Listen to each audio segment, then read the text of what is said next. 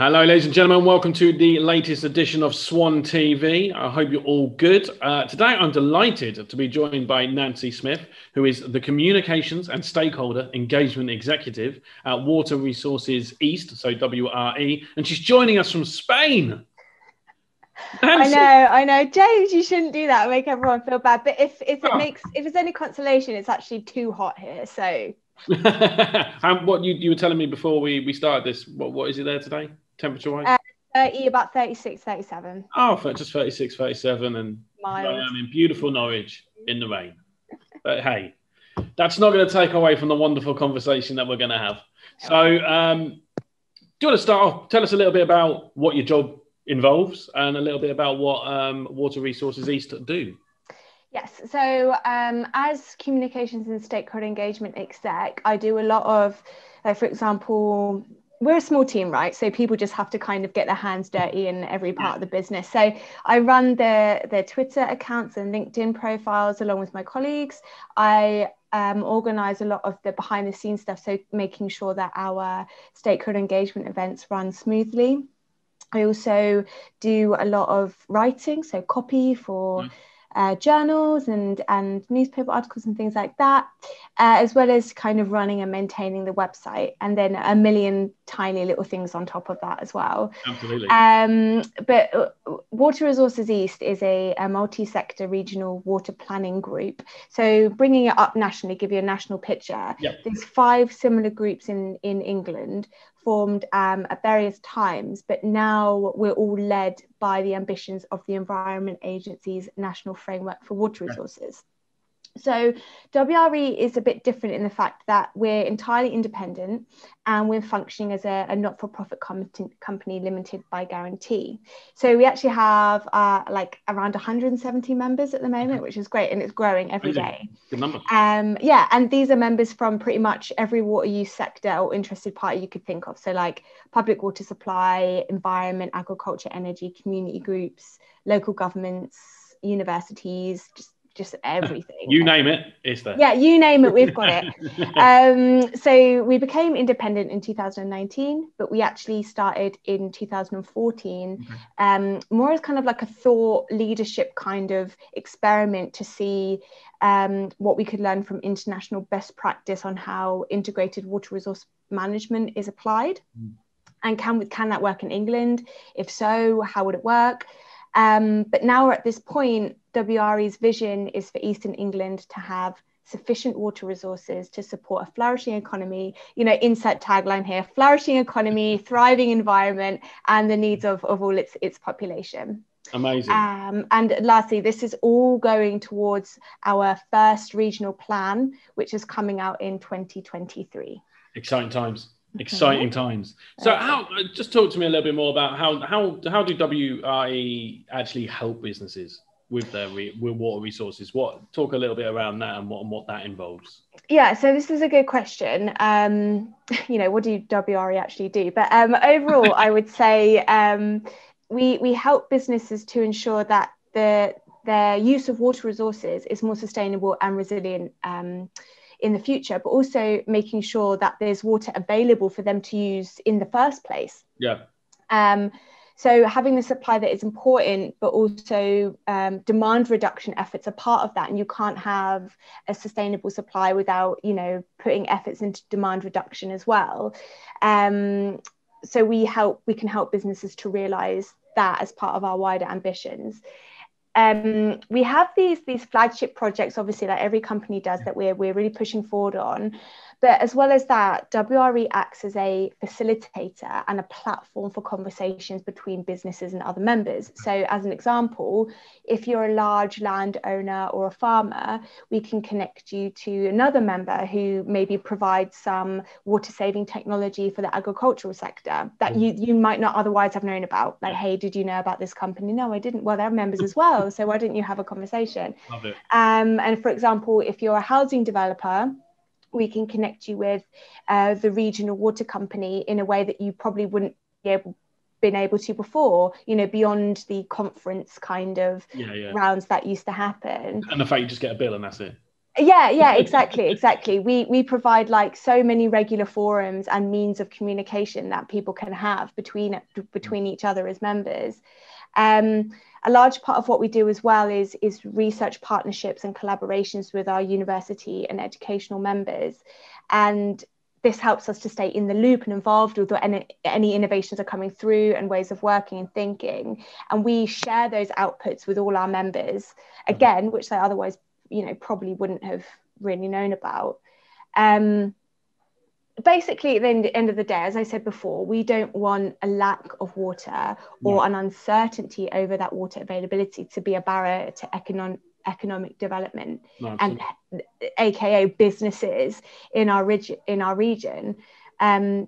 But on that, we want to know what businesses' water needs are. We can't plan for the future if we're not entirely sure of what the reality is going to be, or what people want. So this is like my plug for membership, which I was told to stick in there. Please do. Get out there now. Get it out. Go on. Being a member is completely free. Because we're a company limited by guarantee, you just have to guarantee like £1 in case it doesn't all work out. But you start to become part of this like fantastic network, and anyone can become a member. And I'll, in a little while later in the conversation, I'll go into like what being a member looks like actually in reality. But yeah, if anyone's interested, just get in touch. contact@wre.org.uk. We'll send you all the information in a little membership letter, and you can send it back if you're interested. Love it. And people, what can you get for £1 these days? Let's be fair. Exactly. Not a lot. No. Even like a Freddo is kind of on the cusp of things that you can get for £1. I was going to go with Space Raiders. But, yes, but a Freddo, also true. You can't get a lot for £1, people. Membership to WRE, you can. So we are proud members, new members of WRE, which is awesome. You became independent as you noted in 2019. Now operate as the collaborative membership, as you talked about. So you've talked a little bit about how key are your members to what you do, and how do you communicate to them your planning and strategy? Right. So, I mean, let's not mess around. There would be no WRE without our members, essentially. Yeah. So they are incredibly important. We have about 3 to 4 membership meetings a year, as well as our AGM. All of these are interactive events where we kind of catch everyone up on what's been going on. We get their opinions from them. We have like a conversation, and we advise on how people can get involved going forward if they're not already involved. Like in projects and in conversations, research projects, whatever. And we also essentially operate an open door policy where if you're a member, you can get in contact with us anytime outside of these formal events. And this is especially important this year because we are working towards creating our draft regional plan, the final of which is due in 2023. So involvement in this is crucial and a great test of our membership model, I would say. We're going to be having so much going on, from like one-day intensive training events to planning sessions, road shows where we go around all the different areas of our region, in this co-creation process, as well as like one-to-one individual conversations, more webinars, all these backs and forths. It's going to be hectic. I'm kind of like looking forward to it, and also slightly terrified at the same time. All these little things that you do, it's getting bigger and bigger and bigger and bigger.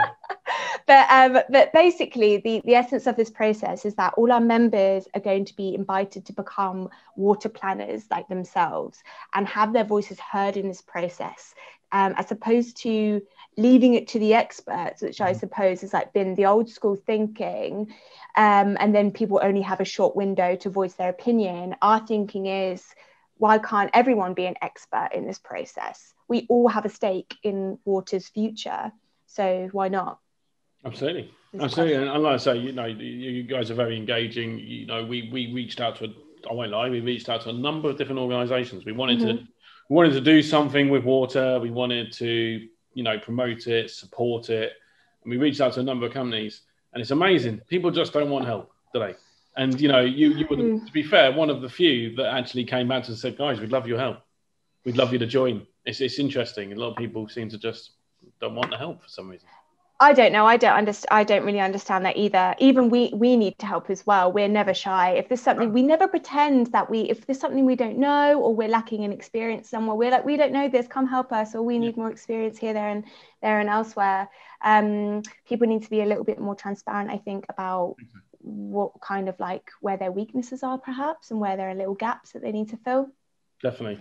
As part of our membership, we have agreed to donate £10 for every water contract that we help secure for our clients. Can you talk to me a little bit more about how that money will be used, and if you have any particular big projects that are coming up? We've got loads of big projects coming up, but we're lucky in the fact that from a technical perspective, that's funded by the partners involved, or through mechanisms such as research funding pots, or European Union funding, through Interreg or ESIF, a European Structural Investment Fund. Well, that took like every moment of my mind for that one to come out. But as a not-for-profit, our operational budget is key, and every pound spent has a purpose, it's accounted for, and it isn't wasted. So the donations will directly contribute to the continuation of our business model to ensure that we do remain independent and that we're not overly reliant on any one sector. For that operational budget. As I said, we're so fortunate that our technical budget is quite secure, and which is great, because you don't want to get halfway through a project and then realize you've run out of money, or like the funding's not going to continue until the end. But we're grateful for any funding that we get through this, and this membership agreement we have with Indigo Swan is a great addition, and we think it's going to be really beneficial for everyone. Absolutely. Yeah. Pleased, happy to help, and looking forward to seeing how the relationship goes and grows. So on your website, it says on the part of your strategy, contributing to the low carbon, net zero. It's everywhere at the moment, and as it should be. On the journey to 2050. How important is that to you guys, and does that play any part in your strategy and what you guys are doing at the moment? It would be silly of me to say that it's not important at all. Like, it's important to everyone, as you mentioned. Everyone's talking about it now, which is great. And we can kind of look at this from two levels. So from a team perspective, so there's 6, 7, 8 of us in this team, and the new world that COVID has created has had a large role to play in this. So as a team and our day-to-day kind of operations and staff, we're no longer traveling every day, whether that be by train or by car, and we're all working remotely. Exhibit A, hello.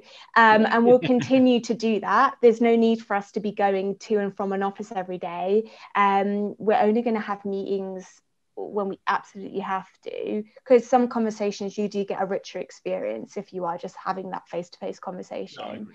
But otherwise, for example, so during the planning process, we have a lot of the face-to-face conferences and going around the region, but we always look to work with venues who are driven by these sustainability credentials, which is great.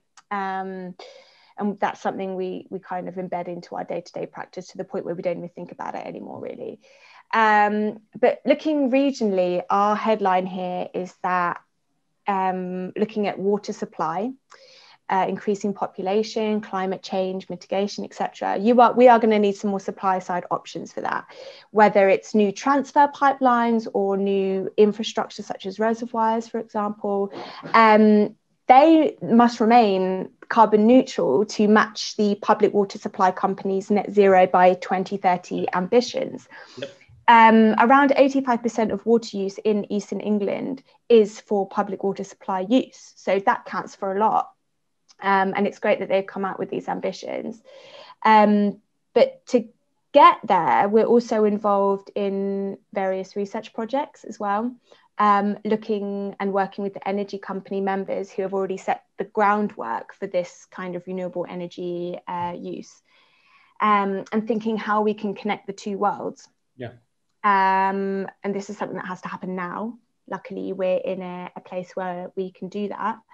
The other challenge I was thinking of today is working with agriculture and bringing that sector more into this landscape, and working as an organisation to help, progress pilot projects and research, because the potential in this sector in particular is huge. So watch this space. There's a lot going on with our net zero ambitions. Last little question for me before we come on to the objects I've asked you to bring with you today. Do we have a water problem? What do you define? Define a water problem. Define. Well, problem, I suppose, as far as, do we have a shortage? Right. Are we likely to face trouble over the next 10 years as far as access to it? That type if we continue thinking as innovatively as we are now, no. We don't have a water shortage problem per se.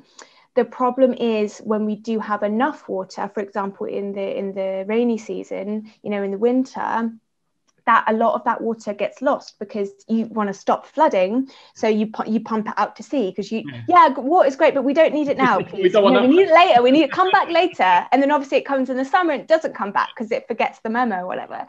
So we're working on how can we store that water in the environment and stop it from getting lost. For example, in wetland systems or in these reservoir systems, so that we can use it in the summer when we're short. Yes, Eastern England does suffer from a lower than average rainfall. God, does it? I don't know. I haven't noticed. People tell me this, I'm not really sure. Compared to the rest of the UK or even just the rest of England, but if we continue to think innovatively outside the box and continue on the path that we are now, pushing boundaries, thinking the art of the possible, it won't become a hindrance, it won't become a problem. But this is why we all need to work together, our members included, to push those boundaries and see what we can do together. Amazing, Nancy, thank you. So no, in a word, no, we don't. There you go, people. Don't worry, sleep easy, we're okay. Just become a member of WA. Get your pounding. So I asked you to bring something along today that has been important to you since, unfortunately, the global pandemic we've had since 2020 into 2021. What is that object and what is the significance to you? So I thought a lot about this, and I thought at the end of the day I couldn't just say like a bottle of wine of any brand. It doesn't really cut the biscuit on this question. But I really got into cooking. So this is one of many books. I've got my poor mother, when I was in lockdown with my mum in the UK, I think my book collection expanded to about 30 to 50 cooking books. She's like, well, where are these all going to go? I worked a lot on like honing skills in particular things. So I believe I now make the best guacamole that you can buy outside of Mexico. And like making my own pasta, really getting into that. It was stressful for everyone, and I find cooking really therapeutic. Just the art of like cutting an onion in silence for like 30 seconds just like really calms me down. So that's what got me through lockdown. And were you doing much cooking before, or is this? Yeah, loads. But it was more like for convenience. I knew how to make kind of like 5 dishes quite well, so they were just on like a rolling rotation. But lockdown allowed me to like think, how do you actually cook a good piece of fish, and like really get into the technique of it, because I wasn't at the pub with my mates every Friday night. I love it. So you hope you don't mind me asking, but what you can obviously work remotely, which is wonderful. Hence, you can work out of Spain, which is sensational. What took you to Spain? What do you enjoy about Spain? Lockdown and COVID and everything, I think really put a lot of things into perspective for many people. I had to really kind of think what I wanted for the next kind of 5 years of my life. I was turning 30. Brexit was looming on the horizon. I've always had a certain love for Spain. Me and my family always used to come here for holidays, most summers. And I kind of just thought, why not? Let's just do it and give it a go and see what happens. And even if it doesn't work out, the worst thing is I just come home, and move back in with my lovely mother. She would hate that, but just while I found a flat or whatever. And being able to work for Water Resources has been amazing. It's really kind of shown day to day how we do push the art of the possible. You want to move in Spain? No problem. Let's do it and see what happens. Amazing. We can continue to be. We're an international organisation as far as I'm concerned in our reach, our research, our partners. So it kind of reflects our wider kind of mentality and ways of working. Perfect, Nancy. Perfect. Well, before I let you go, just one last thing is that where can people go? Where's the best place for people to go to find out more about WRE? So for our kind of like headline stuff, like our bulky documents and our core vision and mission, go to our website, wre.org.uk. For day-to-day, catching up on what's going on in general, you can follow us on LinkedIn, just Water Resources East, or on Twitter at Water R East. Amazing. Amazing. Well, Nancy, it's been lovely to speak to you. Thank you for coming along and chatting to me. It's been great. Thanks for coming along and having a listen, guys. And I look forward to seeing you on the next Swan TV. Thank you very much. Bye.